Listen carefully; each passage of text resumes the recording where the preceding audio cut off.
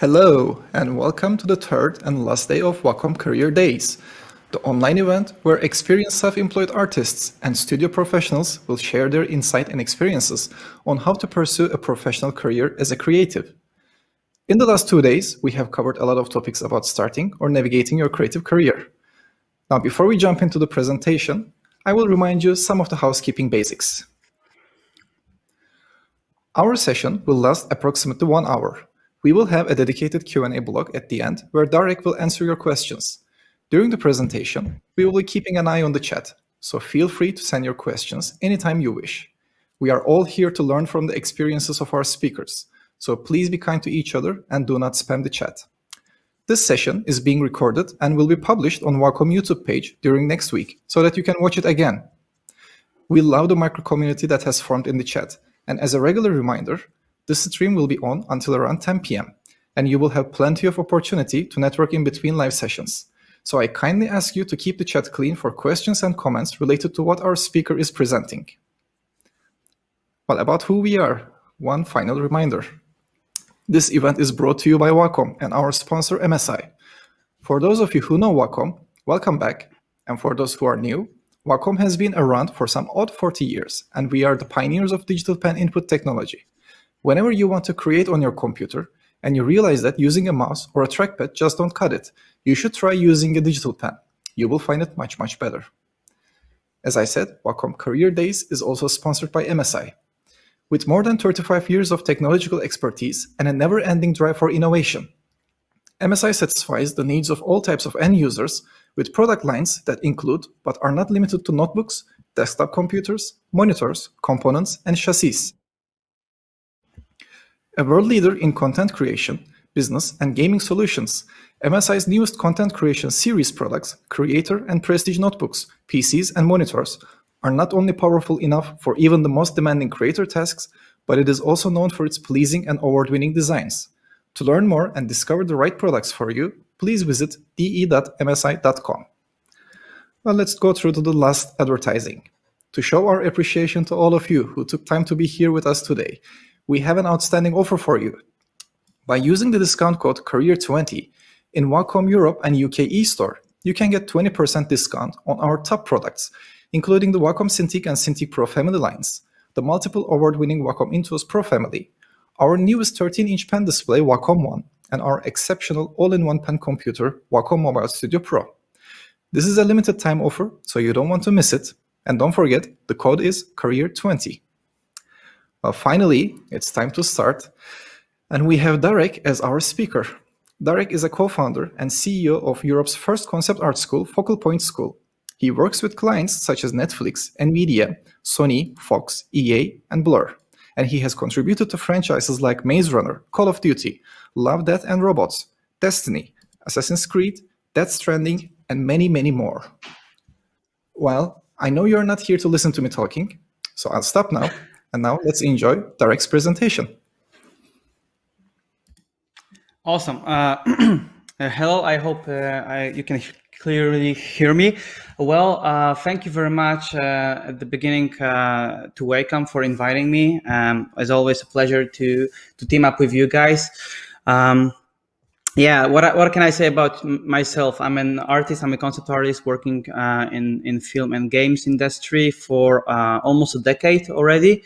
As Onur said, I've been doing quite a few projects for well-known franchises, but on the side, actually, I'm rather right now also focusing on expanding my own personal pieces and my own personal collections.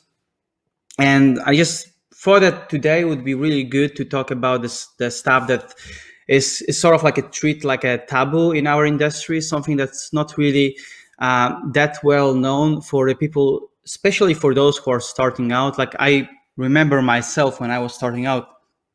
Maybe you can share my presentation because right now I feel like there is so many information online about how to do stuff, how to how to use specific tool, how to use specific technique, but there is not that much talk about what you should do in order to get into industry or what you should do in order to basically make a living out of your art, right? Some people can say like, yeah, but it's your passion, it's your hobby. Yes, it is still a hobby and passion, but if you can turn it into your life, into your source of income, that's even better, right? So I'm here to talk about this. I prepared like presentation that in a nutshell just shows those stuff. So of course, after the session, we will have a quick Q&A panel. So if you guys have any questions, because I saw already some questions in the chat that were touching upon business side of things. I hope this presentation will clarify a lot for you. So let's go. So I basically started as a young kid who always loved to draw. My first inspiration was The Lion King cartoon. I was introduced to that by my aunt that sent me the tape with that film, and I was so shocked. Like, of course, a lot of children, a lot of kids are liking to draw, and they are very passionate about it in the beginning stages.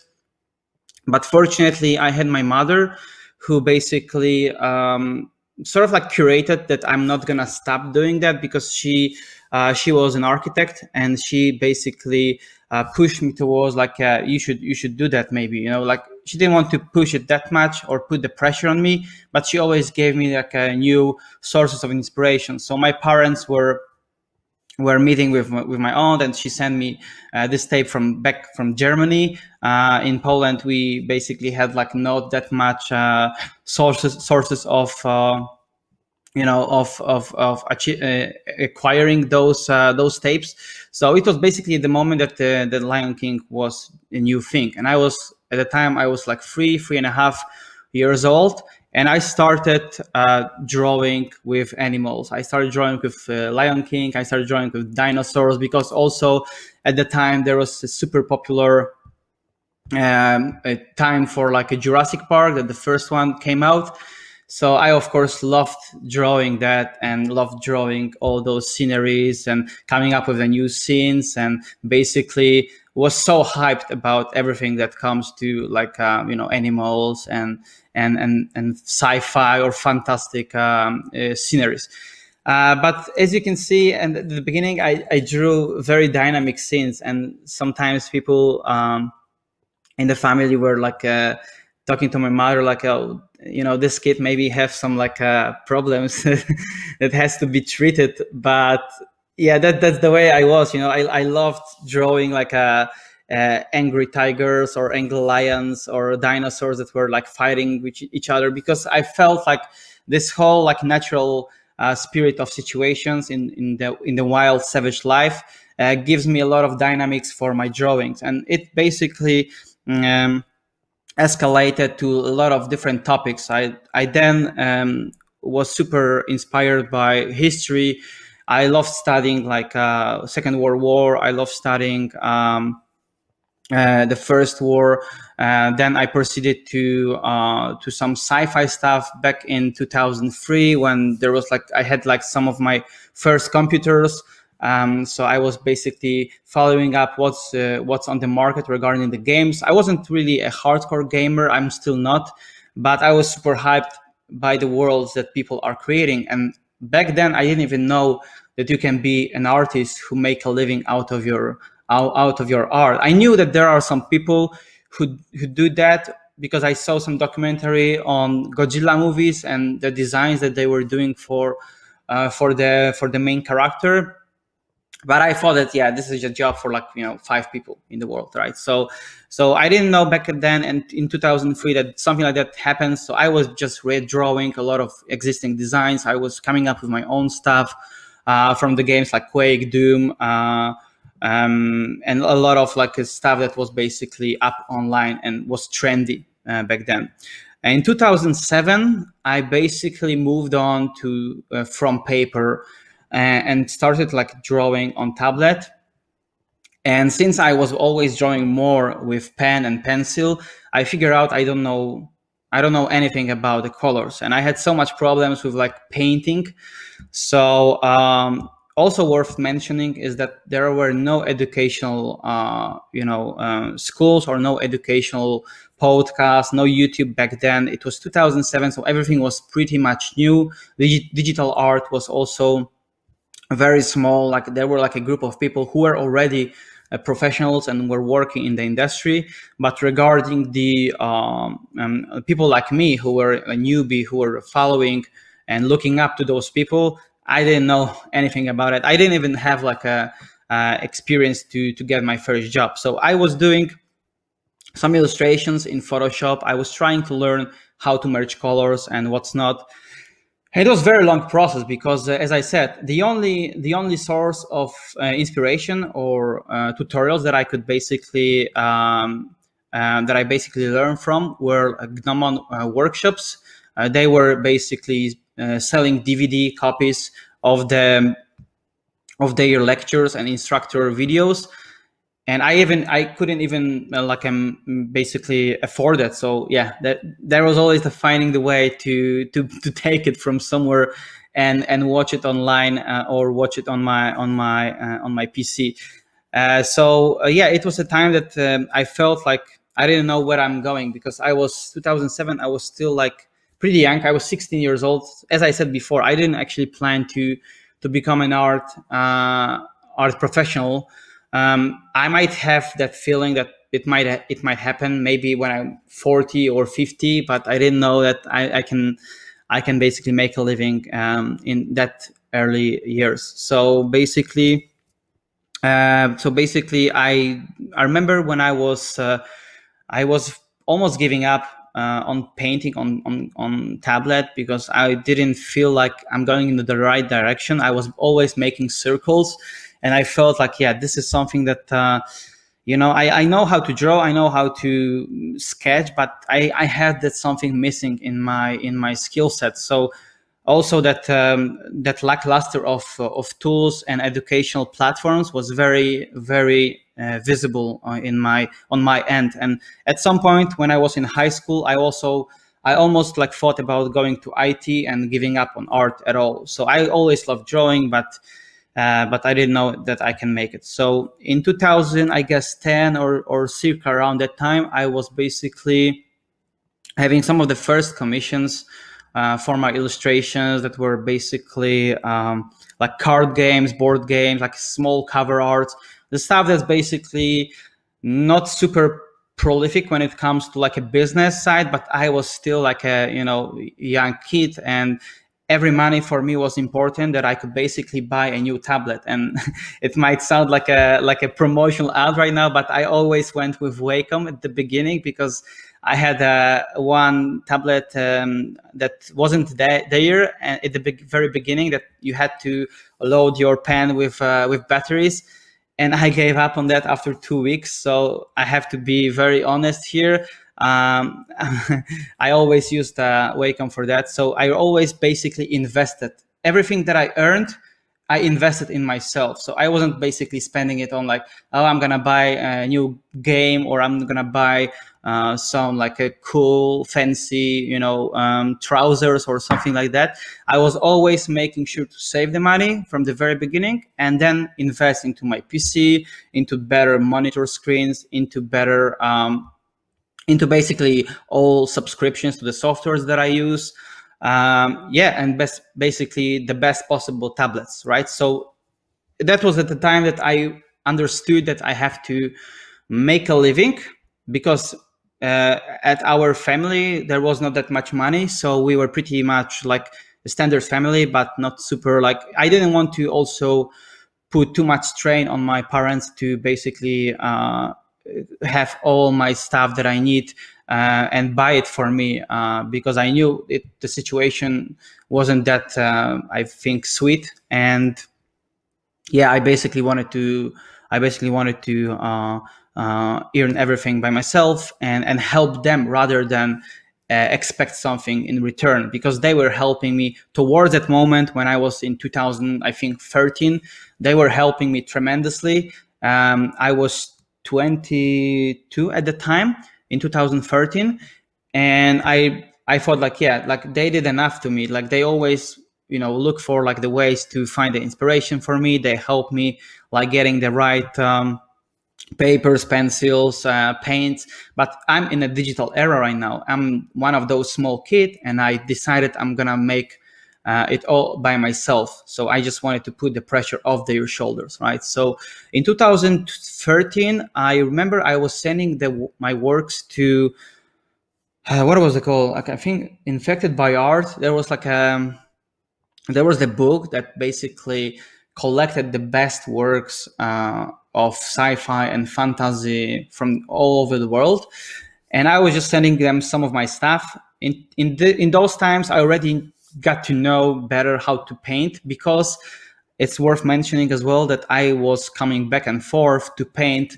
on the paperboard with acrylics, and this helped me tremendously to understand how to paint in Photoshop in a way that I can basically become as efficient, and I can show the depth, I can show the lighting values and all those features. So in 2013, I made some of my best paintings at the time. And I was sending that to this Infected by Art group of people, and they were basically, receiving like thousands of submissions for this specific year. And I didn't know, I didn't have like any hope that I will be winning, because I saw some of the artists that were submitting their work, and they were already professionals that I look up to. So I was like, I'm just a small guy, and like I'm gonna send my stuff, but this is gonna help. Like, I don't know. And there was like a voting by people online. I think it was one of the first actually contests like that. And I was so shocked, because I was my Nazgul painting, that's like basically the fan art of Nazgul from Lord of the Rings, were getting higher and higher in the chart, in the ranking. And I don't know, that there were like some places above me. And like, I already did enough. I'm already feel like I showed myself. There is that my presence is somewhere there, and for the wider audience, because there were like people from all over the countries. And I felt like, it's fine. But I don't know how, finally or happily, a couple of weeks later, I found out that my work won in the contest, in the voting run by people online. And I got an email from those guys from Infected by Art, and they invited me to go to States to Comic-Con to present my works.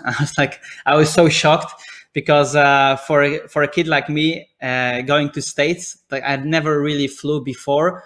I was like, at the beginning I was reluctant to go, because like, no, I'm not, I'm happy, and I want I won like I think $1,000 or something in prize as well. And I was so happy, because it for me was like a proper commission back then.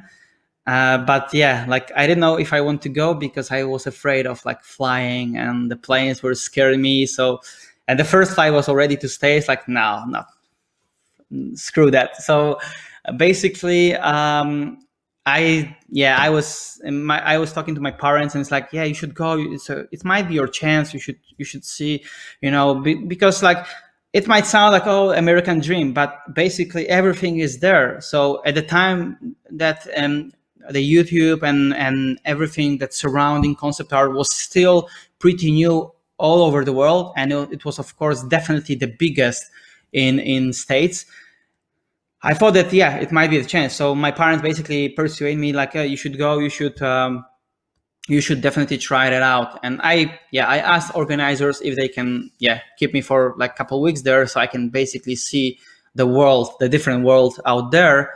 And I flew there. I showed my work on Comic-Con. I basically prepared like a bunch of prints. I remember back then I was also sharing the table on Comic-Con with Peter Morbacher. I guess you guys are familiar with this guy.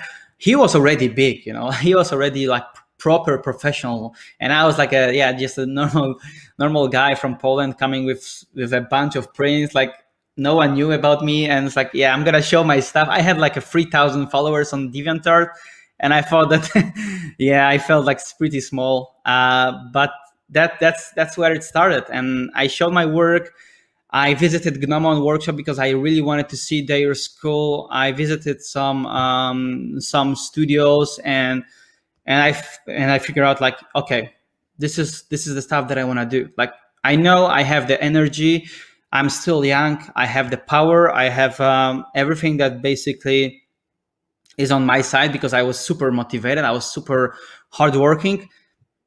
But one of the things that I basically keep mentioning to myself, like, I need to work even harder because this industry is so big. Like, I saw so many artists on Comic-Con, not only the cosplayers, like illustrators, cover artists, concept artists, and it was so big. It was so overwhelming, and it's like, I don't feel like I'm there yet, but I really want to be there. So I just came back to Poland, and in 2014, I think whole 2014 was basically working on my portfolio for like oriented more towards the concept art, because as I mentioned before, until that point I already had some small commissions that helped me making like a normal life of or basically decent life, or invest into my equipment. But I knew that it's not there yet. I knew it's like, I want to be a concept artist. I want to come up with ideas, and I want to inspire the teams. Because when I was there, when I was on Comic-Con, I met some of the concept artists, and I remember that, this world is pretty much bigger than what I was expecting when I was in 2007, that I thought that, it's like probably a couple of people doing that. It was like the armies of people working on designs, but they were so out of social life, basically. Like, maybe not social life, like social media life, because social media back then was basically Facebook mostly. So I remember I was so hyped, I was so inspired. So the whole 2014, I was basically working my ass off to showcase my work online, to present my stuff, to build my portfolio. So it was also the time that Art Station was coming up on the horizon, and I was posting my works regularly, like every week, every couple of days. I was coming up with something new, like whether it's like environment or keyframe illustration or some design, always coming up with something new to feed the people who are visiting that site. Because I knew already, we all knew, and we all felt that our station is going to take over, is like becoming like a main place for concept artists and illustrators, besides of course social medias. So I was working my ass off to prepare like the best stuff possible. And by the end of 2014, I already started to getting like the first messages, first emails from the clients that were basically like a proper studio, proper studios like Sony, Frame Store, ILM. All of those were in contact with me at that point. And I remember that the Sony was the fastest. So I I flew to UK, working for Sony Guerrilla Games on their new VR game at the time. And it was like where the whole world basically opened again for me, because I realized that I'm so out of the loop, because I didn't know what's the reality of working in the industry, what's the reality working in the studio. So I basically found out that I know nothing. I know how to draw, I know how to paint, but I know nothing about the proper AAA production. So working on illustrations for cardboard games or cover art was totally different to me than working on like a full blown out project for PS4, I think PS4 at the time, and learning all the techniques, all the workflows, and basically methodology behind the scenes, and how the huge production comes to life. So the beginnings were very harsh. Like, I remember I was almost like crying, because I didn't know, like I was so lost. But after time, I become more and more flexible with the tasks that I was given. I started learning like new tools like 3D. I was talking to a lot of other guys that were like 3D modelers, animators, that were helping me understand the crucial things behind the scenes for such production. And by the end of my contract, because I was on 1 year contract, almost in 2015, I was contacted I was contacted by Ubisoft. I was actually contacted by Ubisoft before going to Sony, but all the process and interviews were somehow put on hold because one of the main guy, our director, was actually on vacation, and the whole topic of me working for them was basically put on hold. And I thought that they didn't like me or something, because I also were doing some art tests for them. But I was so hyped because it was like I knew it's gonna be for the next Assassin's Creed, and I was such a big Assassin's Creed fan at the time. But yeah, I just focused on the work at Sony. And a couple of weeks after I was in Sony, at the Sony, I got an email from this art director from Ubisoft, like, "Hey Darek, do you want to work with us on Assassin's Creed? Like, come over to Singapore." That was the Singapore studio at the time, and I was like, "Yeah, but I'm already at the other studio, so I cannot really, go there, like leaving the contract or just ending it just like that." So they offered me to work offsite and like remotely after hours. So I was basically pulling two projects at the same time. So yeah, one project is like from 9 to 6 being in the studio, then coming to my apartment and working on Assassin's Creed. So this was basically like a dream come true to me, but it was so much hustle. I was still young. I feel my body can handle that, but I was really devastating my body. Like I wasn't sleeping at all. I remember one times I basically came back on Friday evening after my studio work. I didn't want to work anymore on the other project that day, so I just lay down on the bed with all my stuff on, because it was like I think it was a winter or like late winter time, and I just fell asleep. And I felt I was sleeping till like the next day, like 2 or 3 p.m. And when I woke up, I saw that there were like 100 something unanswered calls. And at the time my girlfriend was scared because she was living in Poland, and she thought that I'm dead, or someone kidnapped me or whatever. So there were crazy times, but I cannot really regret that, because this all hustle paid off. I finished the contract at Sony. I was still continuing work on Assassin's Creed. I was back to Poland in late 2015, and I decided, I have like already some new jobs coming. I remember the guys from Framestore also were waiting for me with like some commissions. And the only way for me was to start a company, and just to do commissions from my home. And that's how it started, So I basically figure out that I want to basically run a small company on my own, and basically come up with ideas and generate ideas or solve like visual problems to the studios around the world. But I don't really want to travel anymore, because there were already some studios that were wanting me very badly to come over to different country and travel like countries to work on site. But I was like, no, I'm fine. I'm done with that for now. So I always had this feeling that it might be also a personal thing, but I felt like I really wanted to be independent, so to speak. I love working with team. I love being social with people. Those who know me can probably know that I'm a very enthusiastic person. But for work, I like to be independent. I like to work on my own stuff. I like to work on with my own tempo and pace. Even though I'm rather fast, I like to be just on my own, sitting in front of the screen and not caring about if I have like a proper smart shirt or not.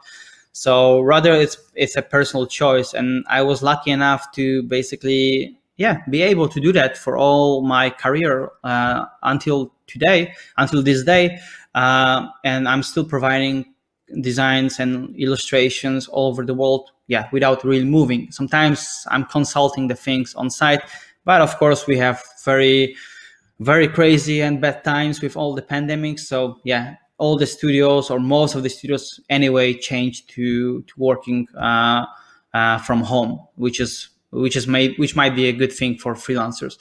So yeah, I talk too much, but I basically, in this slide, you can see that I picked up like a one by one the pieces that were somehow the benchmark for my skills at the time. So yeah, of course, remember the previous slides where I was a kid.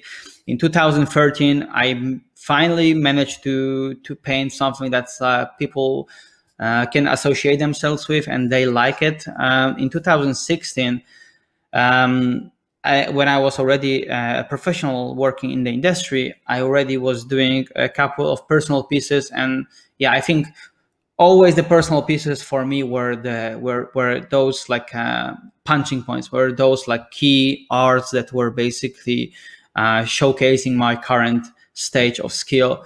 And in 2020, of course, the Windmill Town, yeah, the work that I didn't even plan, but became like a very big hit, and yeah, a lot of traffic. It generated a lot of traffic and interest in my art. So it also shows me, and I will be talking about it as well in the next slides, it is very important to have your best pieces, and it usually happens that your personal pieces are the best because you can actually spend the most time on that. You don't have like any deadline on that. But of course, I love also working on the professional stuff, and I feel until like between 2016 and 2020, actually, I thought that most of my best works were basically for the clients. So I changed it in 2020, and I hopefully will do the same in 2021 because I already have a couple pieces started. But yeah, there is always so much work, and there is only one day during the day. There's only 24 hours. So yeah, let's move on to the next slides, because I think this is pretty important. So since we are in portfolio day today, and I'm talking business, I will be talking business, but I also want to mention how important it is to make a portfolio that basically draws attention of people, like bring you a new audience and bring you new potential clients. So this is a screen from my ArtStation page, and I just basically scaled down the whole browser to see, you know, how my works are basically, yeah, how do they look if someone is basically looking at my works for the first time, or if they are looking or searching for something specific. So yeah, a lot of things are going on. A lot of things are basically touched upon, like you know, designs, environments, mechs, illustrations, key arts, props, and what's not. And this basically what speaks for my portfolio. It doesn't mean that someone who wants to go into concept art field has to do that. But I also prepared the other graph that I'm going to show in a second that shows the importance of being versatile, right? So take the glimpse of my work and look at this graph. So as a concept artist or illustrator or what's not, you can basically have, you can be specialist on one thing, you can be specialized in one specific genre or subject or design purposes, or you can basically juggle things and be able to provide more. So I was on the latter, I was on the other side, even though I will be talking about how important it is to have your strongest points. I was always on the other side because I was so inspired. I was so hyped about the world that I didn't really want to do just one thing, you know. And you can tell also by my personal pieces, you know, sometimes it's fantasy, sometimes it's sci-fi, sometimes it's like not connected to the other work. Sometimes I do collections, like a series of people of works, but yeah, rarely, you know, it most of the time it's like I'm jumping on the subjects because I'm that kind of the person, you know. I don't really like to be focused only on one thing. And for some people it might be a drawback, for some people it might be like a negative, but for me it's a very positive, because the more I can juggle, the more I'm able to provide to my clients. So sometimes I can work on characters, sometimes I can work on vehicles, And most of the time, or sometimes, I can work on something that people know me the best from, which is environments or world building. So this graph shows that I'm calling it equal, because this might be like a one specialist who does, I don't know, like let's say, we can go to this graph, who does like character design, and he is the best in the world, or maybe like top 20 in the world, right? And he got paid for that. He got like loads and loads of commissions or loads of projects that he works on. And the other things like environment or vehicle or props, he is like, yeah, it doesn't mean that he is bad at it, but he doesn't really touch upon that, right? So this is also to show you that there's like a profile of each concept artist. Like one concept artist is more versatile, one is more specialized. And I don't think that being a specialized is a bad thing. That's why I prepared like two graphs. And how I see that is like, I also feel I'm a little bit more specialized in one thing than the other. But the more variety is in your portfolio, the bigger are the chances that you get hired on different projects. Sometimes you are hired on for something that you don't expect yourself to be, but the art director or producer has the eye and can tell like, oh, this person can also handle this. So this is one of the profile, being specialized in one thing. The other profile is like I call it one man army, and I also put into the graph a quote, healthy approach. Why do I feel it's a healthy approach? Because at the beginning, when I was preparing those graphs, I had all the bars even, and it's like, yeah, it's good, because you can be one man army and you provide things that are, either good or very good on all different levels. Although it's not possible to be the best in everything, like no freaking way. You can be the best in only one thing or two things, but you cannot be the best in everything. So I had these graphs and they were all even and equal. And it's like, yeah, but this doesn't really speak for myself. I feel like all those things I can handle, maybe sometimes worse, sometimes better, but I know that there is always one thing. We call it in Poland twój konik, which means like, it's like your horse. That's something that basically you do the best from your skill set. And for myself, I know it's an environment design and world building. So I just put the bar a little bit higher, even though I always, no matter what I do, I always try to provide the best possible quality for my clients. But I know that environments are the thing. And I know that environments will basically elevate the project and help the team or help the project to have something extra. And I also want to add something extra out of myself, because that's what people know me the most from doing environments, from doing world building. For you, it might be character design, it might be vehicle design. I know a lot of artists that are amazing character designers or are amazing at vehicle designs, and all of those things, they have the graph similar to me, like they have all the bars on a very equal level. But for instance, vehicle designs is above that, is like making it something that they are so attractive to the client on the market, and that's why they are being hired. On the other thing, I really do believe it's really important to have your trademark pieces, right? So something that I was showing you before when it comes to like my benchmark pieces, right now I'm always taking care of like each year I'm creating at least one or two pieces that basically show my current stage of my skill set. And I know it's hard to say because it's not something that you can predict, but I always try to do better work than before, without really putting the pressure on myself. Because for instance, with Windmill Town, I didn't plan to be that good. I knew it's gonna be some nice picture, but I didn't plan to be my most, well-known or best work that I ever done. In some cases or in some features, it might not be the best work still, but in general, the storytelling and everything, it just clicked. But it doesn't mean that every next work will be better, because if I put the pressure on myself in that way, it's not going to work. I have also work that I did afterwards, like Vault And I feel like, yeah, it's pretty good work, but I don't think it's better than this one. So I treat them all as a trademark of what I'm at or where I'm at the moment. So it's good to have them because the clients want to see the portfolio that is very strong with your best pieces, basically. So if you go back to some of the slides before, you can tell, oh yeah, Darek, but you have like hundreds of pieces in your portfolio. Yes, and I agree. Some of those, like in the third or fourth row, already are much worse than what I would do today. But I'm not building the portfolio to basically attract new clients. Like maybe maybe put it this different way. I'm not building the portfolio from scratch. So I'm keeping it all as a history.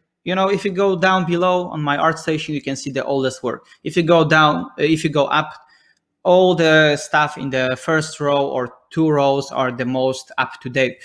So if I had to give a suggestion to those who are starting out and want to prepare the portfolio, basically speak and basically make it more as a portfolio of best trademarked pieces. Like I have a collection of like 5-6 pieces that I feel like they are good. They are quite good and might be the best in my collection.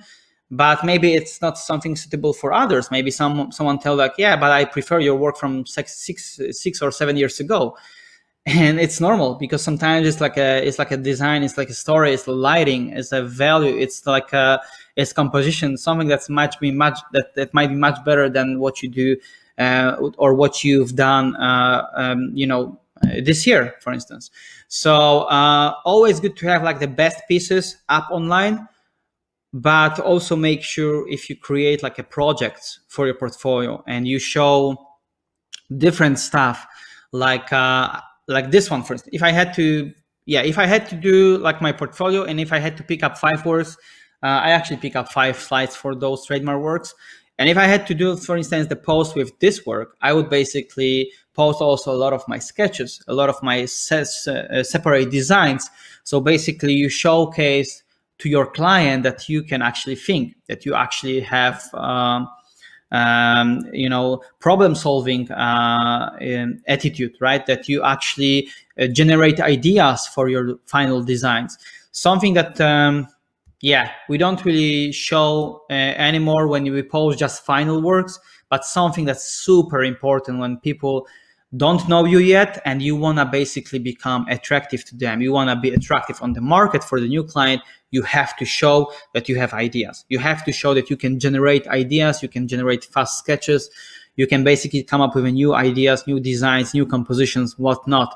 Because if you post only illustrations, that's good, but it might only end up that you put yourself into the bag of doing just one specific job, right? So that's what I really put the huge impact on. And I also tell my students at the school that they really need to show that they generate ideas. Don't always look up the artists that are on ArtStation and they post basically the finished works. Yeah, I'm one of the guilty ones as well. But basically show that you have something more to show, or you have something more to speak for than just final pieces. Because with those final pieces, the clients, the art director, they know who should they hire, or they know that those guys that are on the top and posting only final pieces, they can generate also ideas. The clients know it already, but you as an basically starting up person or newbie or basically the someone who is like going to enter the industry, as I was pretty much like, I didn't know shit about anything at the beginning, as I told you in the previous slides, but it all came with the experience. And I remember that someone told me once, like, you have great illustrations, but you have to also show that you are able to design. You have to show your sketches. You have to show your ideas. So I wasn't really afraid of like showing my dirty sketches or like quick speed paintings, because I really wanted to basically, show something extra that basically was very concept or design oriented. Yeah, some other pieces that you can see in my collection that I picked up. And yeah, that's about it for this portfolios sorry, portfolio part. I'm gonna take a sip of water because I have also the business side of things prepared, which is also very important. And I would love you guys to put in the comments when we are ending this chapter. If you look at this graph or this graph, or even this one, if you can put into the chat what person do you think you are? You are the one specific project person, or you are the one who is one-man army? Just post it to the chat. I will be happy to later on read all the comments. So ending this chapter, we are heading towards the money, right? It's something that's, as I mentioned before in the very beginning, it might be treated a little bit like a taboo. I don't even know why, because I feel the less people are educated on this topic, the worse impact it has on our market, right? I feel like when I was starting out and I didn't know anything about the salaries or money that you can make. I was basically, just doing the illustrations for card games, and I was happy that someone paid me like $100, because in Poland it was like almost 4 times that amount, and after conversion, and I could basically buy almost maybe not the tablet, but I could, for 2 or 3 illustrations I could buy a tablet. So I was like living in a dream, like, I'm so, like I already can make a living, because as I said, like we weren't really a rich family. So in terms of money, because of the emotions, it was always opposite. But I felt like this is something that I'm still not educated enough. And someone told me that, maybe it's not the amount that you should charge, maybe you should charge more. And I was asking questions. Like, one of the things that I'm always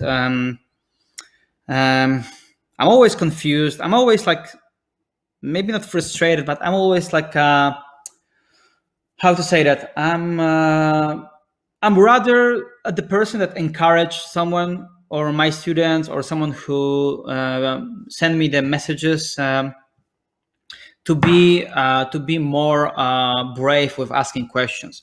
If we didn't ask questions, how we are basically able to know or estimate our incomes? Or it's not even about the money. It's like, if I didn't ask Google about specific things, I didn't know how to find some option in Photoshop, right? It's that simple. It's like, I basically had a lot of talks with artists that were much better and much more professional than me at the time, when I was running with my folks Level Up podcast on YouTube. And then I remember we had a lot of talks with those artists before the sessions or after the sessions. And even when I didn't have all the questions answered, I just basically reach out to them and ask them for help. Like, can you just tell me a little bit more about the business side of things? Because there is not that much online, as I told you. And we are in 2021, and there is still not that much on the business side of things in art when it comes to basically growing your own business as an artist. Because as you probably know, it's very hard to monetize your work, right? It's very hard at the beginning to monetize your work. So of course, after a while, with the all experience and with all different studios that I worked on, and with all different experiences that I had in my life, because some experiences actually affected how I treat my business side of things, right? I love making art. I'm super passionate. I'm the person that lives by art every day. But when it comes to work, I'm just doing my best job, and I treat my clients fairly. I'm treating them in the best possible way. But I know it's a business. I know they want the best stuff, and I want the best money, right? So this is something that you are learning, and you are growing that with time. And I had to grow my thick skin, because I remember, like, I was basically maybe not ripped off, but I was used on quite a few occasions that I wasn't really aware of the money that you can get, and I felt like, yeah, those people are making huge amount of money out of your designs, and you are just making something that lets you, I don't know, like buy a new T-shirt or something, right? So this is like that sort of comparison, but you have to make sure, you have to understand that when you provide the designs to a huge project, to AAA project, to multi-million movie, you are the one who generates idea. You are the one who solves the design issues, who solves the visual problems, and you are the one who basically inspires the whole team of people, the whole production team, the modelers, the VFX artists, and what's not.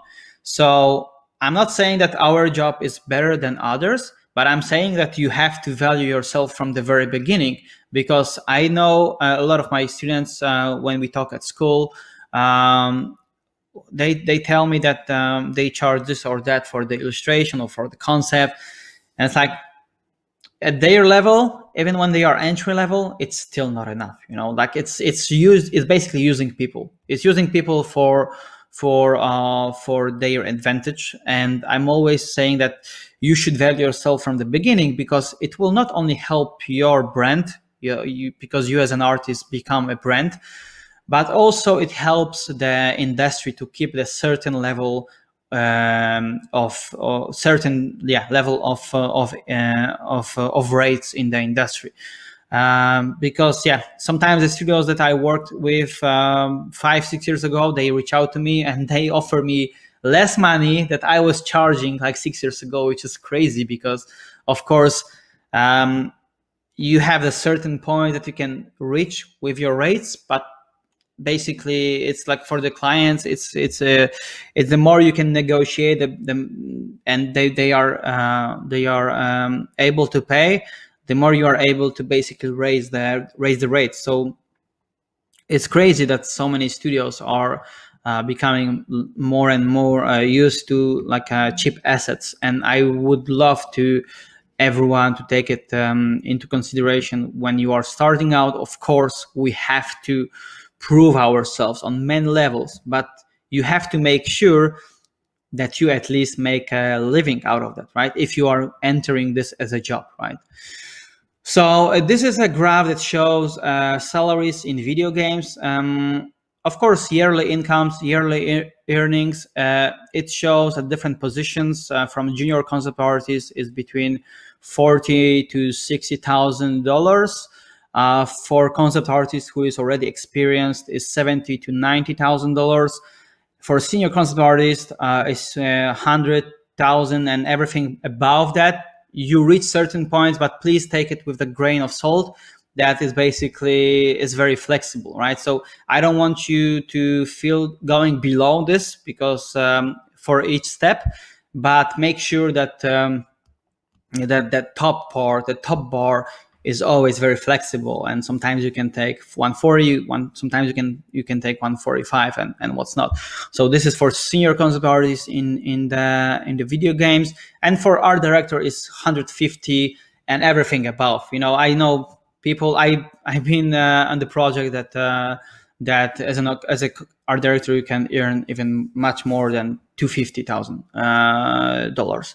So this is for the video games, and I'm giving this graph as a yearly incomes because for the movie, at least in my experience, it's a different thing. In movies, you work basically on project, and even when you are on site in the studio helping designing the movie, you are basically working on basically calculated by the amount of days you are spending on the design. So I'm most of the time providing designs for movies on the freelance base. Of course, as I mentioned before, sometimes I have to travel, I have to be on the site and consult on some things.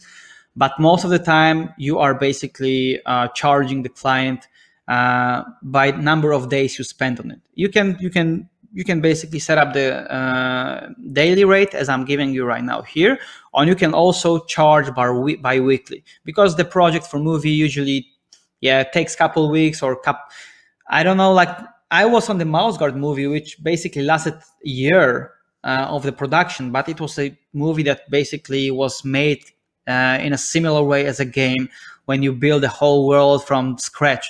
But if you are basically hired to work on the next installment of very famous IP, or you are basically we have specific movie and we need like this and this location, you work couple weeks, sometimes 2-3 months maximum on per project, because the turnaround in movies is much faster. That's why we charge daily or weekly. So we can basically calculate all of those rates and times 5 to have like a weekly rates. But as a concept artist who is in the film industry, I don't really see much junior artists working for films. Rather, junior positions are secured in game projects. Also, there's much more games being created with like a that the length of the production is of course much longer than 1 year. So for the concept artist and movie studios basically, or directors, hire people who are already decent concept artists, so to speak. So I think you shouldn't go below $450 dollars. Actually, I have small mistakes. It's not 1,000 here, so please erase that part. It's a $450 dollars per day minimum for concept artists who is working on movie. For the regular concept artists, maximum like around 700, 750 sometimes. For senior concept artists, $800 to $1,200 dollars. And for art director and production designer or design consultant is from 1,500 to whatever. You know, like there are projects that you can earn like more than 2,500 for sure. I can tell that from the experience. So of course, please remember that those are daily rates in dollars, no thousands. Sorry, I just forgot to erase that part. Make sure to note it down. And let's go to the other graph, which basically is a contradiction to what the artists stand for from the beginning. Because I wasn't a businessman when I was starting out art. Of course, as I told you before, I didn't even know that I'm gonna monetize my work. I didn't even know that I'm gonna be able to work in the professional industry. So this basically is the meaning behind it is that a lot of artists are insecure. A lot of artists lack of the experience or lack of the knowledge of how to value yourself, how to value your work. That's why I also decided to prepare this talk for today's portfolio day, because you could see a bit of portfolio stuff, and now you can see the features of characteristics that are important to become a salesman, businessman, whatever you want to call it. Like the artist basically who can make a living out of their life. And there are certain skills that are required, and those are the skills that I always stand for. So of course, hardworking is one of the most important, motivated, inspiring, problem solver. So this is something that I told you before when it comes to like what genre of, for instance, concept design you are heading towards. If you are going to design or problem solve only things or issues with characters or environments, or you want to build a whole world, you are the problem solver. Because why the directors, why the art directors, why producers are coming up to you as an artist? Why do they want to hire you? Because there is some idea, there is something going on for the project, but they need someone who pull the strings, someone who put it into visual language, who basically create the design, who basically create the vision. So this is a problem solving, and this is one of the most important aspects, one of the most important characteristics that you have to have as an artist who is a businessman, right? You of course have to be communicative. I remember my beginnings were terrible. Like I was shy. I didn't know how to speak English. I didn't know how to communicate with people in the studio. So I had to learn everything, I would say, like on the battlefield, because when I went to Sony, I didn't even know how to speak properly in English, right? I was put into the deep water. And that's maybe why these days I don't care, like I don't care if I make, I'm still learning like my communicative skills, but I don't care about things that put me in a stress before. Oh, like if I for instance, said that word right in with English accent or something, those little things that basically put so much strain on me back in the day. You don't care anymore. Like you are the one who wants to provide designs, who is like and who are communicative to your clients with visuals, but also verbal. It basically grows with time, and it grows on me all the time. Like I've been traveling the world and I'm still learning. Like you're never gonna be like yeah, I'm the boss, I'm the best, like never gonna be that, because this way you became stagnant, and you become the person that will never develop any skill. Like I don't mean even the visual skills, but also like the communication skills or being the better person. All those things have to be gradually worked on. And I believe that only by the practice you can make progress, right? So I have also a very important feature here, always hungry. Like I'm always hungry for being a better artist, being a better designer, being a better illustrator, being a better craftsmanship, being a better spokesman, being the better at communication skills, right? So all those things that are pushing me towards becoming a better artist, because I could say like, yeah, okay, I'm in the industry already. I'm professional. People coming and hire me for their projects. They want my designs. But if you don't develop certain skills, or you don't keep you're not developing them in the further distance, you become burnout very quickly. And I had those moments already. Like I work on like Assassin's Creed in the beginning of my career in 2015. And it's like, yeah, it's a breakthrough. I made it. And I felt for a while, I felt like, I'm there. But no, you always have to prove yourself with everyone and each project. You have to keep proving your value. And when you beat up your prices, when you beat up your rates, you have to keep on proving that, because clients will see, client will definitely feel if you're lazy with the task, or if you are doing it below your certain level. And you will grow certain skills that you will know at the time that you screwed that up, even though your clients will not tell you that. But you are able to tell if the clients are coming back to you or not, because the happy client always comes back. And even when you beat up the rates, they always comes back, because they know what they can expect from you as an artist, right? So a lot of other features, of course, open-minded, friendly, clever, creative, of course.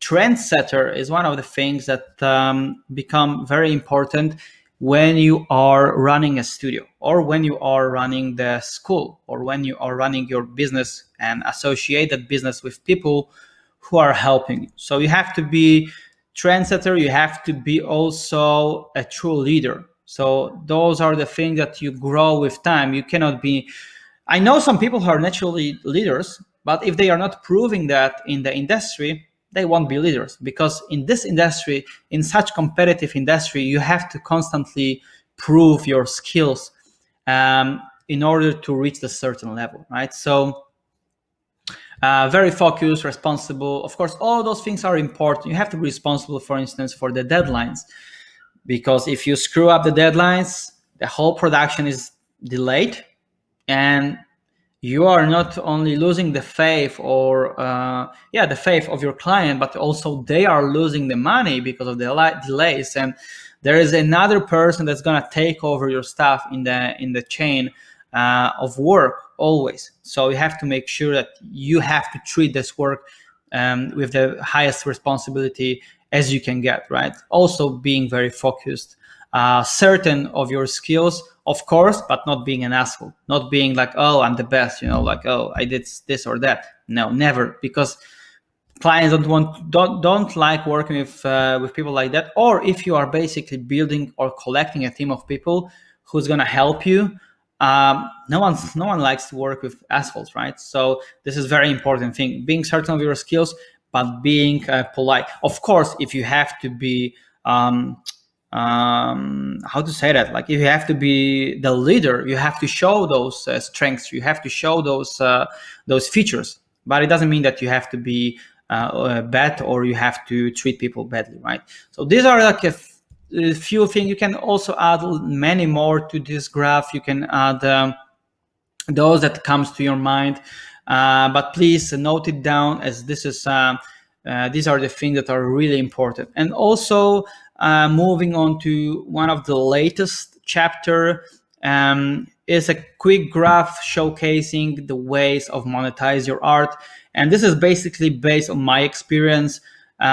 This graph changes. I have to be honest, this graph changes year by year. Sometimes there's like much more commercial work. Sometimes you have a new ideas with the side businesses, and you basically want to incorporate them. So for me, this graph changes. Like between 2016 or 2000 and 2021, it's changed a lot. Like right now, I would say 50-60% of my income comes from professional work. So people are coming after my skills. They are basically they want to pay for my expertise.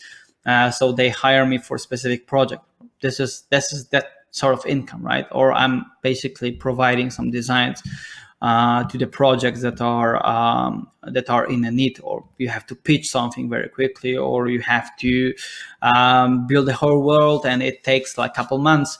So this is the stuff that brings the most income for my company, for myself.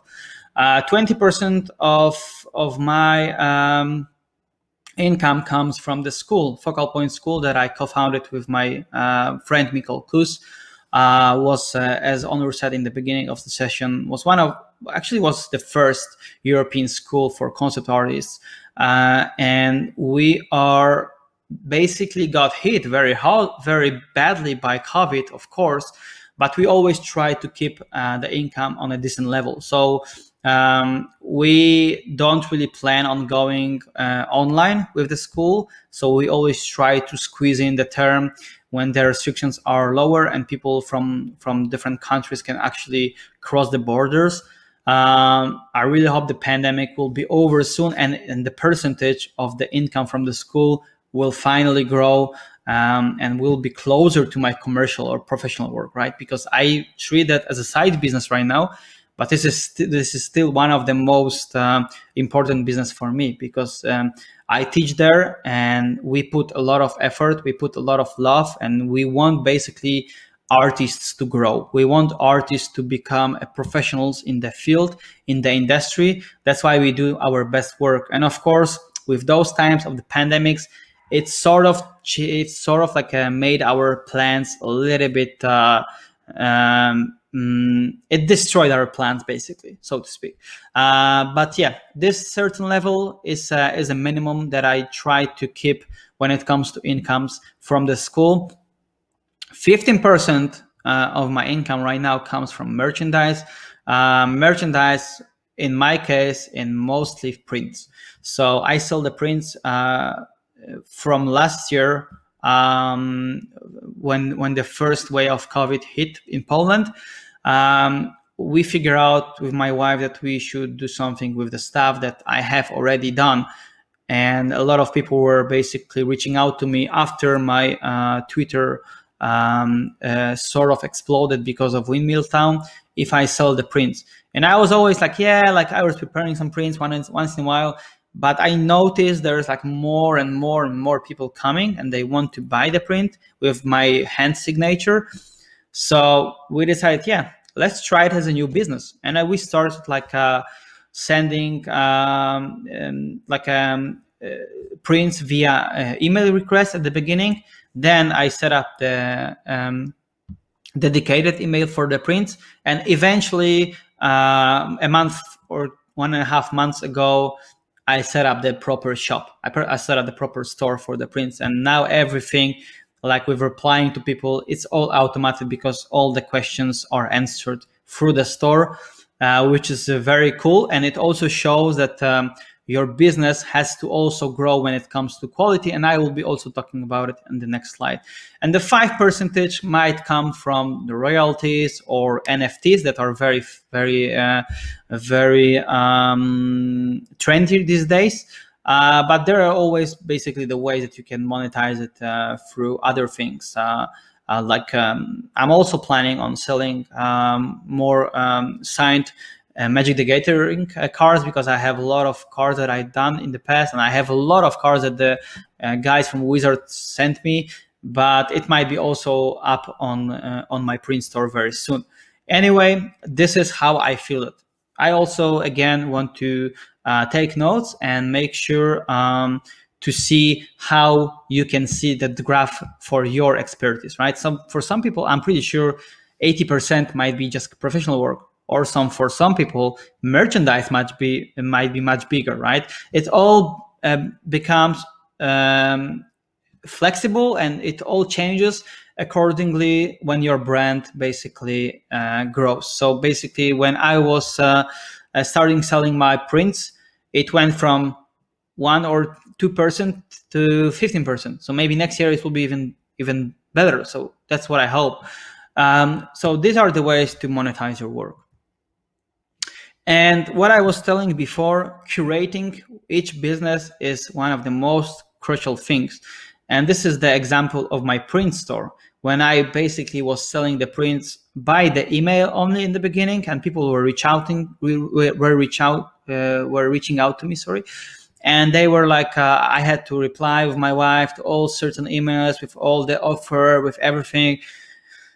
And until some point, it was okay, because we had like a few orders per week. But when it became like more and more, it became like more like a business, like a small side business. It's like, yeah, we have to make things much more automatic. And I set up the store, and now everyone can answer basic questions for themselves, because they see the prices, the material that we use. There is also about section and what's not. And also, if you have a custom question, you can still reach out to me. So this is one of the things that when you basically elevate the quality of your business, so you basically create a dedicated website. I had also a dedicated email before, but you also maybe create a dedicated newsletter.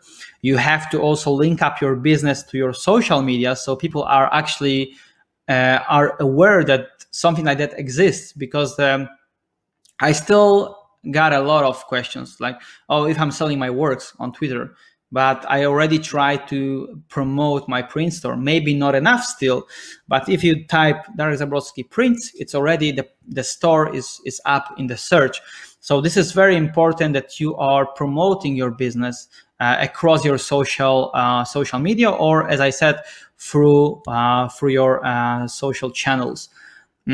What's coming next is, of course, quality control. If you set up the new business, I'm not setting it up just for making money, right? I don't want to set up the school to make money. As you could see, even the income is 20%. Sometimes it's lower, sometimes it's better, sometimes it's bigger.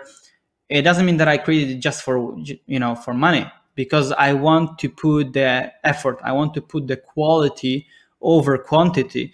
And I know the business will grow. The money will come naturally. You don't really want to force it. So that's why quality control is always important.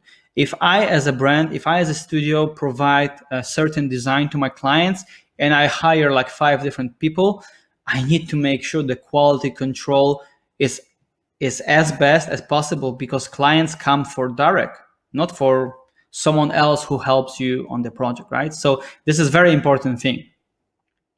Making sure your business speaks for what you stand for as a brand is very important thing, because I don't really try to diversify my income and doing something that's not related to what I do. People know my work, I'm gonna use it. People, I love doing art.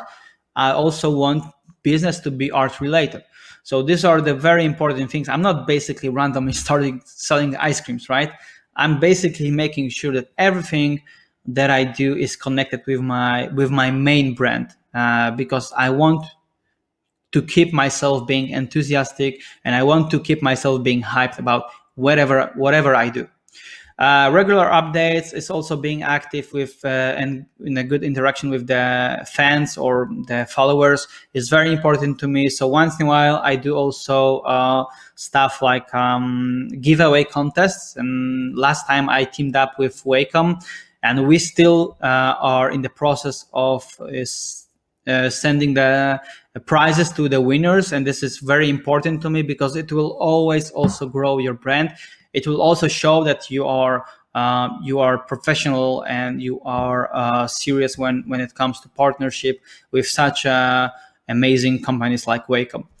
Up to date with current tech and methods, of course, it's very obvious. If I, as my brand, so my studio, Darek Zabrocki, provide the new designs and clients send me 3D scene, I'm not telling them like, yeah, but I don't know how to use 3D. You know, you have to be up to date with the tech. You have to be up to date with the technology and the workflows, because there are certain projects that require different skills, and you have to always develop those skills on the side. So I'm learning after hours a lot about the new techniques. I'm learning new tools because I want to be as attractive, as I said before, as attractive to my clients. Even when I'm already in the game, it's not hard to break into the game. It's hard, but it's not that hard to break into in the industry as much it's hard to stay and being relevant.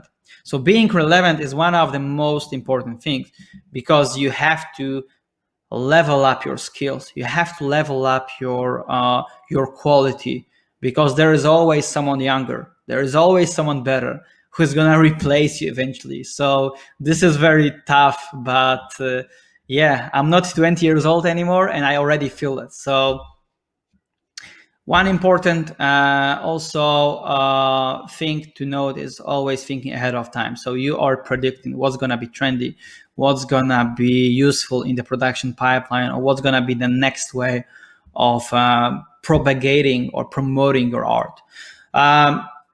If all of the above is top quality, I always call it 10 out of 10. You have to keep repeating that, because as I said before, maintaining your brand credibility, maintaining your brand attractiveness is very important. And failures and mistakes, of course, happen. It happened to me many times, and I'm not going to hide it, but you have to acknowledge that. You have to make corrections, and of course, incorporate your best next time. But of course, it's best if you don't make that much mistakes. So I think this is it. I think that was the last slide. So hope you guys found it interesting and it helped some of you answer your questions.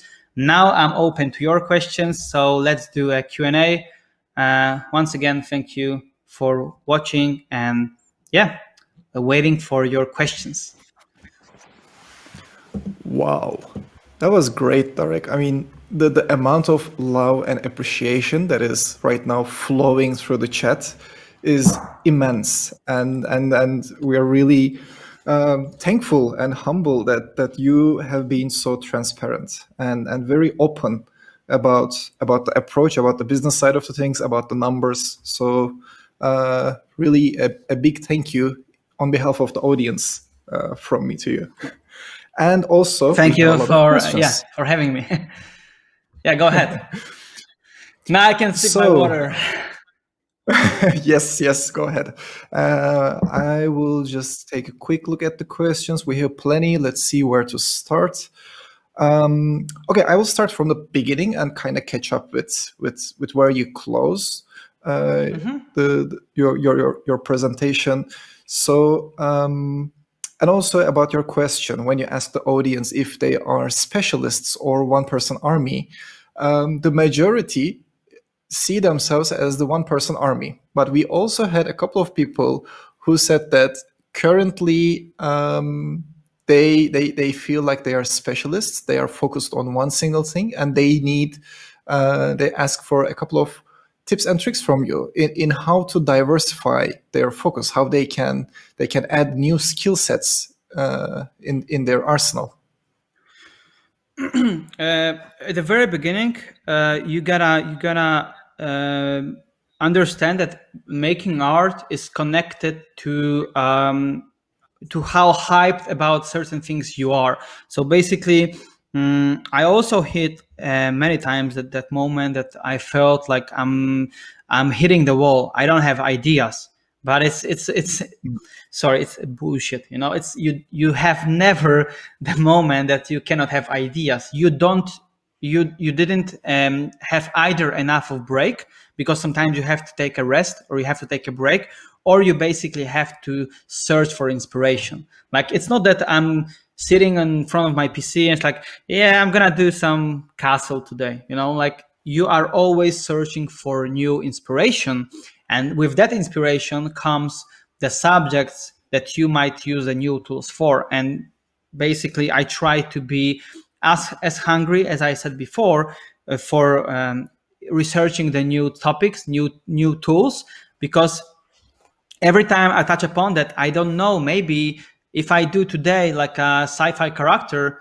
I would be so hyped about it and I would change my focus from environment to characters. I don't know. Maybe it would happen, you know? So it might be related to all of you guys that you basically have to dig and research your own interest. Because I see a lot of people, they are following, for instance, certain like online courses, and they do amazing job when it comes to like using the tools, but they still lack of ideas for their own designs or for their own stories, because it's more like a copycat of someone who already done that, rather than searching for some new story or some new tool. Like, for instance, with my Windmill Town picture, I didn't, as I said again, I didn't know it's gonna be a big hit, but I was basically searching for some marine paintings, old school paintings, and I found the inspiration. Like, let's do it, you know. So this is, you never know when the flow of inspiration comes and when it will push you towards a different focus. I hope that has answered the question. That's great. Absolutely. And maybe we can even try to open it up more, because we received a lot of questions about Sure. How do you keep the motivation in terms of like going through, let's say, that was a popular term in the last 2 days, pits of despair, or to breaking through the imposter syndrome. How do you keep that motivation, that consistency in you day in, day out, and how to break through those walls in your path? To be honest, I feel like the motivation actually grew on me. The longer I'm in the industry, the motivation is bigger. Of course, there are time restrictions, there are health restrictions, or basically a lot of other duties in real life. We of course have our families and what's not, but I feel like the motivation is higher these days for me than it was like 5 years ago, because when I'm already in the market, in the industry, I feel and I see a lot of new people that are growing basically like a mushrooms after the rain, and they bring me so much motivation to move my ass, and I always feel like I'm lazy, it's crazy. But you might feel like you are like a workaholic, but in the end of the day, you feel like you are lazy. So like that's the thing that I feel like I struggle the most. I struggled the most before when I was entering the industry. I didn't have that much pressure, but now when you're in the industry, the pressure is really big. Because you're not getting younger, you can get better, but it goes much slower. When I'm learning right now the new tool, I feel like I'm running the marathon. I'm not sprinter anymore, you know? Yeah, I absolutely know that feeling. We also received a lot of questions for the real absolute beginners, like whether they have studied art or not, just self-taught. What would be your recommendation in terms of going into the industry, making a name, or meeting with new people in the industry, especially, well, not especially, but maybe comparing before the COVID reality when we could travel on and actually meet people, and after in the situation where we cannot travel? Like, how to get that first contact, first communication, first networking points? Yeah, that's a very good question, because everything post-COVID has changed, and I really do hope, and I have a big hope that it will finally be over, but we don't know when. So we have to adjust to the reality that we are living in right now. And I feel like yeah, before it was very easy. You went to the events and you could talk to the artist. That's 100% true. But these days it's more that I see some of the people, like I saw Levi Petrofly set up the Facebook group lately for the art critics to critique your work and to showcase your work, that you can basically get some feedback, which is very important because you can meet new people. But also a huge input and huge impact on today's industry, I feel, has the Discord. And there are Discord channels for artists. We also set up the Discord channel, I think a couple months ago. Gabriel, my friend, was setting up that CG a channel on Discord. I can put the name of it later.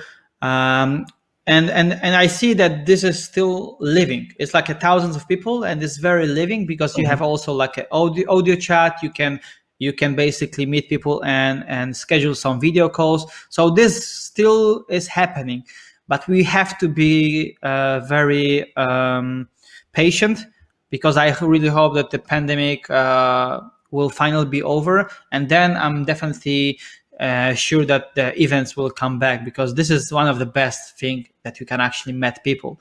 Other than that, as I said before, you have to be brave to ask questions. Don't be afraid to reach out to your artist that you look up to. Like, if they don't answer, it's fine, you know, but there is always gonna be someone who is gonna be helpful, you know, like so I feel like reaching out and searching for the contact is one of the most crucial thing, especially that we cannot meet these days. You know, we cannot really meet in the normal conditions, so to speak. Yeah, absolutely. Staying within the industry, especially in the concept art area, what is more popular recently in these times? Is it drawing or using 3D software? Because you mentioned 3D a lot also in your speech, but how would you recommend? How would you comment on that? Just to be honest, 3D became like one of the main tools, because you have to know that to some degree. And these days it's actually pretty easy to learn the basics of 3D. Right? I'm not talking about like hardcore modeling, but to have like a very simple knowledge on the fundamentals of 3D. These days, Blender, everyone is using Blender. We all sort of like switch to Blender, which is pretty awesome. And it's basically, it's created by the community all the time, which is fit with the new tutorials. And this basically shows like a very big importance of knowing that. But I'm not a specialist in 3D. I'm using 3D, but I'm still not like I always like using like 2D tools as well. Like, I always like to sketch, and I know that clients from the beginning, they want to see your sketches, they want to see your ideas, they want to see your designs. And 3D, of course, help a lot with like specific projects or certain things, or if you have your workflow already guided towards more 3D designs.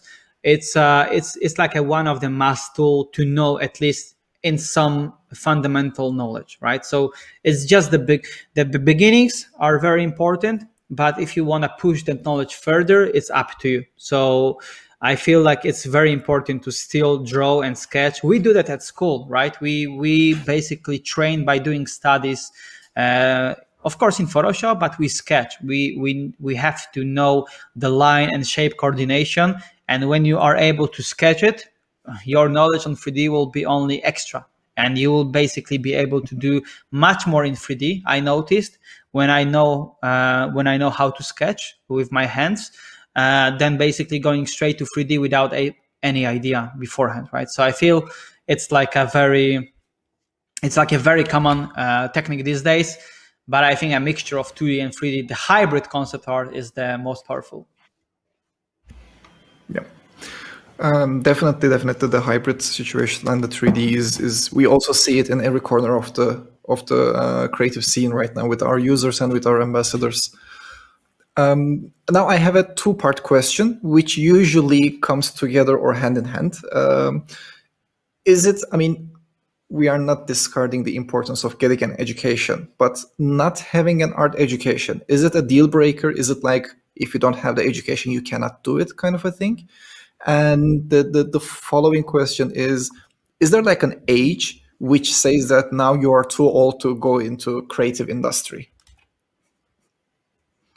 I might answer the second one first. Like, no. Like, I know people who were 40 or 40 plus when they were starting out, and now they are one of the top industry professionals. So yeah, that's not really the case. As long as you are motivated, hardworking, hyped about what you want to do, like, the age is just a number. It's like the same way that you treat your body, right?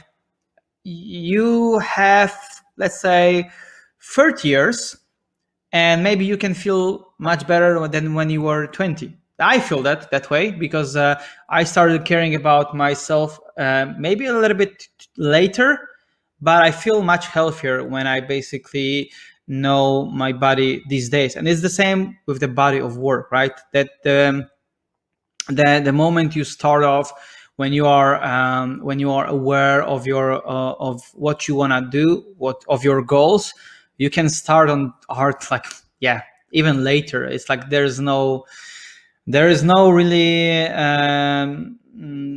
golden rule for that. Like, I know also people who are drawing from the very beginnings, like I did, and I know that they gave up.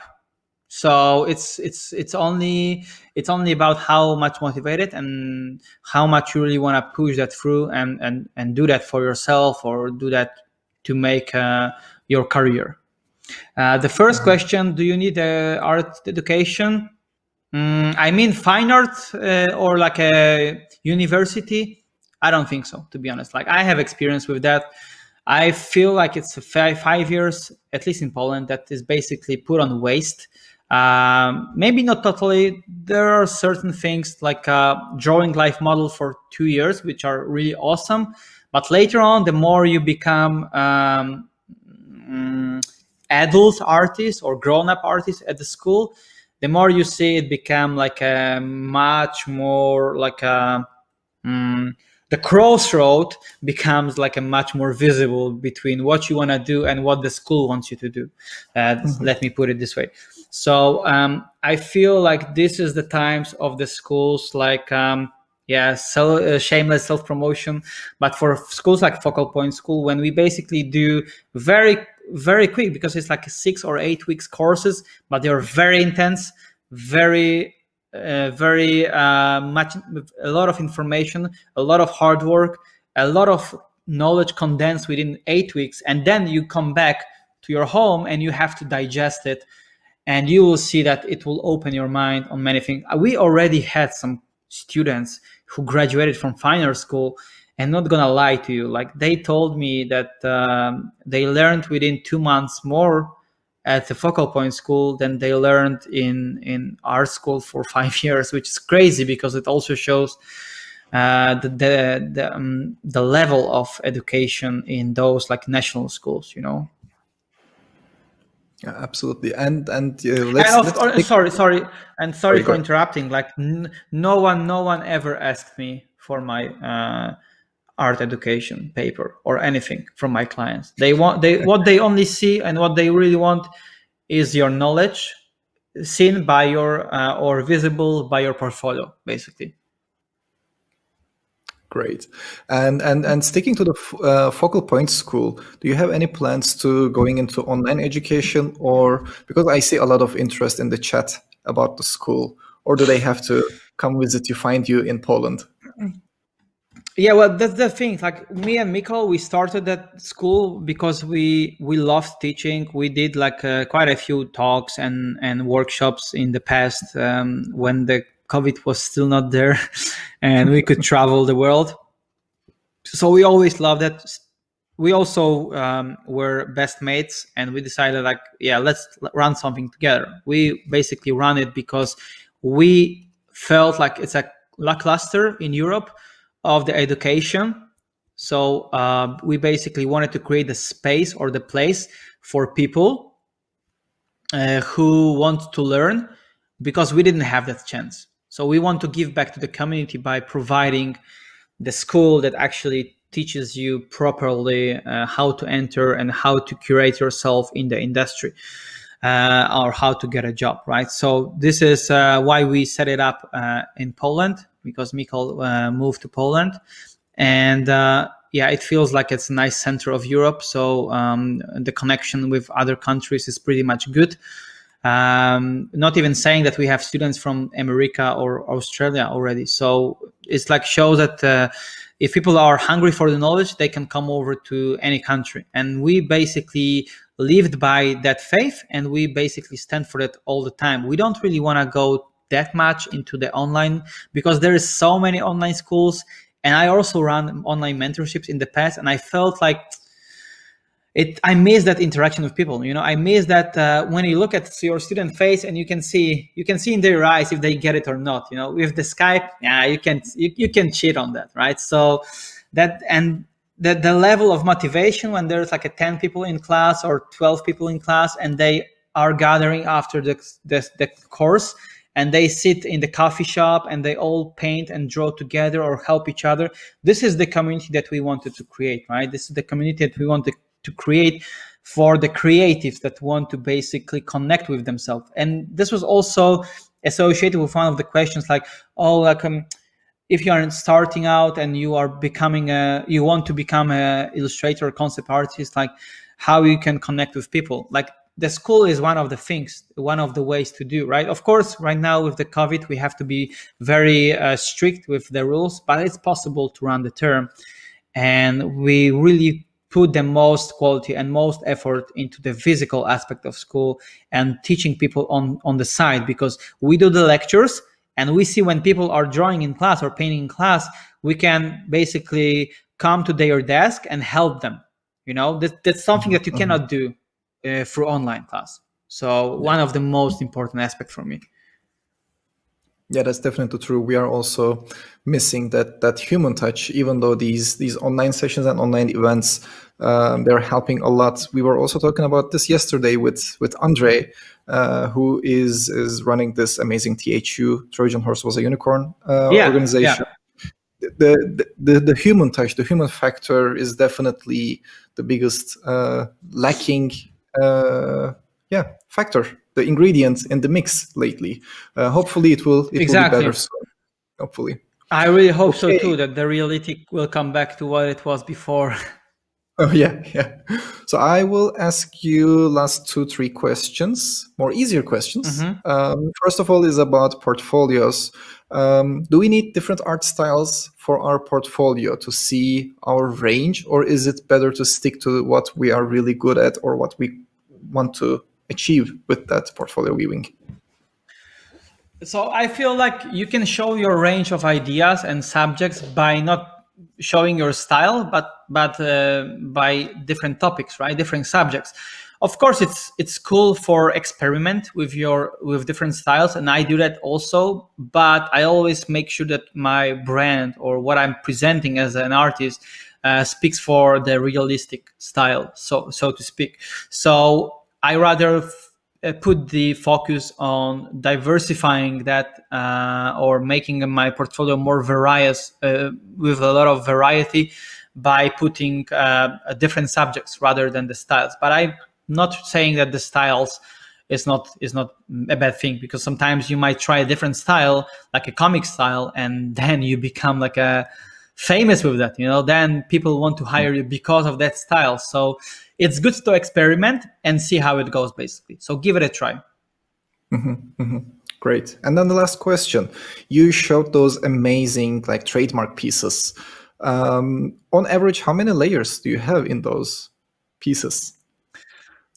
That's a good question. I tend to flatten my pictures later on finally to make like a final post-production, but for Windmill Town, it was like, I don't know, like 300 layers or something like that. So the file was pretty big. Do you layer them, tag them individually, or you kind of just know which one is layer 97? Of course, I'm getting close very easily, so I learned to group them and name the groups. So like, this group is for like a windmill, and this group is for town, and this group is for like for VFX effect between those two planes, or this sort of stuff. Yeah, grouping is key, definitely.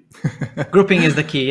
Grouping, definitely grouping, because I still need to learn like how to work with like a smaller amount of layers when it comes like a huge pieces, because no matter how powerful your PC is, Photoshop will always have hiccups, so. That's true. Yeah. Okay, well, Darek, thank you so much. It was such an amazing talk, such an inspirational talk, and thank you for answering all those questions. I'm afraid we didn't go through even half of them actually, but unfortunately we are running out of time. So let's bring up our closing slide so that I can share with our audience. Yes, please don't forget to follow Darek. I'm sure you already do, but those of you who are in the audience who still hasn't done so, please go ahead and follow Darek on Instagram and on Twitter with his name and surname, Darek Zabrocki. Maybe he might answer your questions if you send them in there. Absolutely. Thank you very much for having me. Thank you. It was really great. Thank you all for being with us here today and answering all those questions. Don't forget to claim your 20% discount on Wacom Europe and UK eStore. The discount code is Career20. You have a week to claim your special discount, so go ahead, don't waste time. And next up, in about an hour, we have Framestore Art Department with us once again, and we will have quite a lengthy session where we will go through portfolio reviews and advice. We will have 6 artists that Framestore Art Department has selected out of the portfolios that you have submitted. It's going to be an amazing session, so don't forget to tune in with that session with us. And that's all for us right now with Darek in the opening session. Thank you again. Thank you all for being with us. One last time. Thank you, Darek, so much. Thank you very much, guys. Take care. And see you soon again.